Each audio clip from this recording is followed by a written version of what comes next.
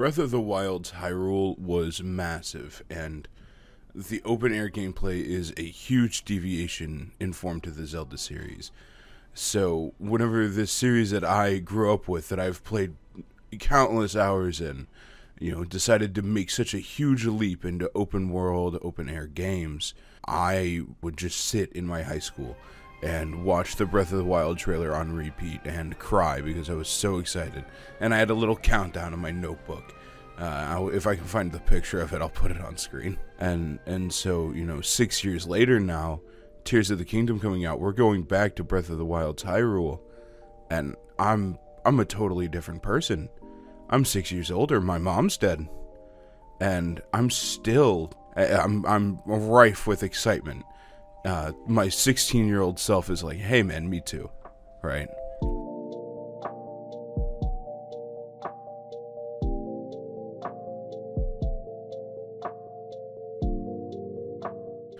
I'm going to go ahead and get the small cons that I do have out of the way, right? First and foremost, the frame rate can dip. It can go down, maybe 15 or 20 frames a second.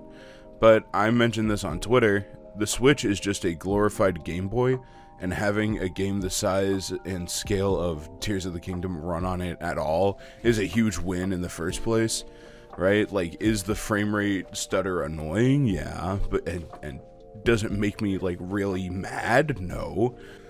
Other than the repetitiveness of the story, the dungeons also kind of get repetitive. I love and appreciate that Nintendo heard what people didn't like about the Divine Beasts, much like the similarity, the simplicity, and then rectified it pretty well, I think. I mean, it's still the repetitive, get in there, do 4 to 5 objectives, fight the boss. Each dungeon at least does a good job encapsulating the feeling of what that area should be, right? Like a huge fire temple in the depths, like surrounded in lava. That's so fucking cool, right? Like, that's neat. A big old pyramid in the desert. That's just iconic. You put pyramids in deserts. That's apparently what people do on Earth. The dungeon design themselves is extremely good and fun. Like, I think that the mechanics that they try to implement, the light, the mine carts, the slow-mo jumping, those are all new fun mechanics. So let's get into some pros, which the first one I have written down here is Link is baby girl and Ganon is voiced by Matt Mercer, which makes me and the rest of the internet insanely horny. Alright, well, other than that, the good is everything, honestly. I think IGN said it best when they said, Breath of the Wild felt far from unfinished, but inconceivably, Tears of the Kingdom has somehow made it feel like a first draft. Ultra Hand, Fuse, and Ascend absolutely make this Hyrule your playground, more than Boomy Zoomies or BLSS ever could. It has been a week at the time of writing this, and people have already found ways to launch yourself into the sky by recalling a spear that's attached to a plank of wood. Link's movement, abilities, weapons, and everything just feel more crisp and refined in Tears of the Kingdom. There are dozens of new enemies, probably well over 100 overworld bosses, not to mention all the bosses in the depths. And if you're like me, you might be excited that Floor Masters are back. They're terrifying, but they're back. Interesting characters, entertaining enough dungeons, so many side quests, boss fights, caves, shrines, every direction you look.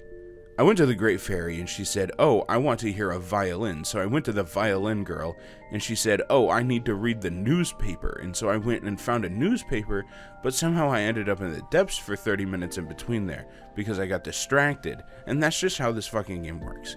It's the most genuine, real rendition of the term open world that we've had since Breath of the Wild came out. And just like Breath of the Wild, you can go directly to the final boss after the tutorial area. I feel like I could talk about Tears of the Kingdom and how good it is for hours, but I won't do that here. I love writing, but I feel like the 5 or 6 minute long video that this ends up being is enough. I'll leave the video essays to the people who are good at making them, and I can't wait for... Hi, this is Boss Keys. I'm Mark Brown. He has to make one. He's legally bound to do that. Tears of the Kingdom is bigger, better, and more ambitious than Breath of the Wild, somehow making it feel like the definitive way to explore the Hero of the Wild's version of Hyrule. A wishful koijesus likes to imagine that because of the recent statements of the Zelda series director 𝕤𝕒𝕝𝕤, that it may be possible for us to be seeing a third installment in the wilds of Hyrule. But even if we get a new rendition of Hyrule 6 years from now, I know that with what the Zelda team has learned from Breath of the Wild and Tears of the Kingdom combined, it's only going to get better from here.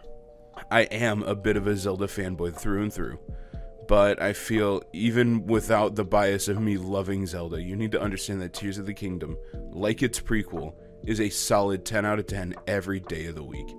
Game of the year, #1 best game on Switch, the one game you need to pick up and play immediately. You'll spend at least 30 hours, or maybe even into the hundreds of hours with this one. It's worth full price, a complete and working game at launch in 2023. You need to play it now.